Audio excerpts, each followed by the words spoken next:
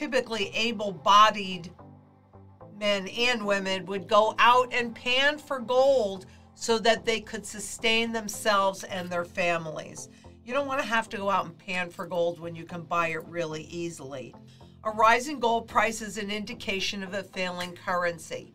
And governments do not, and central banks as well, do not want you to realize that this really has no value. 10 trillion times zero is still zero. No purchasing power. Silver and gold are both generally good investments for safe haven investors looking for a relatively liquid store of value. The beauty of gold has captivated humans for thousands of years, and while it has always been cherished and sought after for its shine and elegance, it also used to serve a much larger purpose. During the era of the gold standard, gold was a critical component of the global economy, affecting everything from international trade to the value of currency.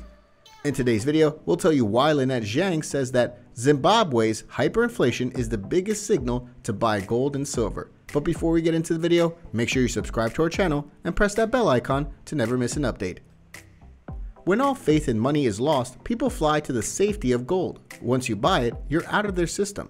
Get into a good position so you don't just ride out the storm and enjoy it. If you believe that inflation anywhere in the world is going to go away, if you believe that the central banks that got us into this mess know how to get us out of it, they're preparing to get us out of this mess, stay in control, retain their power and their choices.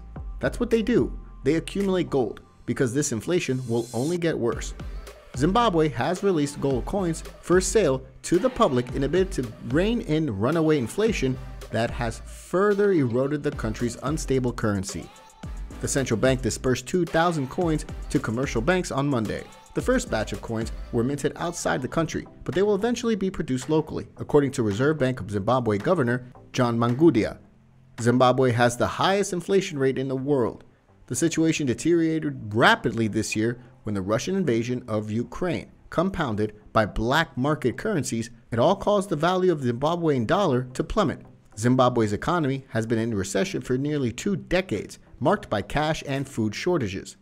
Inflation soared to 191.6% in June from 60% at the beginning of the year, pushing up property prices. Growing gaps between income and the cost of living, forcing people to make difficult decisions about how and where to live, affect mental health. The inflation rate more than doubled last month to 191%. They use the United States dollars and everything else because all confidence in the Zimbabwean dollar has been lost. And many people would go out looking for gold to support themselves and their families. And right now, they're having official hyperinflation of almost 192%, and they're seeing the cash market go down. A rise in the price of gold is an indication of a failing currency, and governments don't want you to realize that it really has no face value. Fiat money is only as valuable as the trust in the people who place its value on it. Unlike asset-backed money, fiat money allows central banks to indiscriminately print or hold money under the guise of helping control the money supply. Inflation, interest rates, and liquidity. All currencies are now fiat currencies. The dollar is, of course, the world's first reserve currency. They're related to each other. In this environment of relative depression or less relative prosperity, no country wants to see its currency appreciate too much. So fiat currencies tend to be a way of printing money and then discounting it. We're in a temporary period that will probably last 6 to 12 months of monetary policy tightening. When the US economy grows and unemployment declines, the US dollar typically rises. Meanwhile, when the US economy slows down, the value of the US dollar typically falls. The US economic recovery is expected to continue 2022, supporting the USD.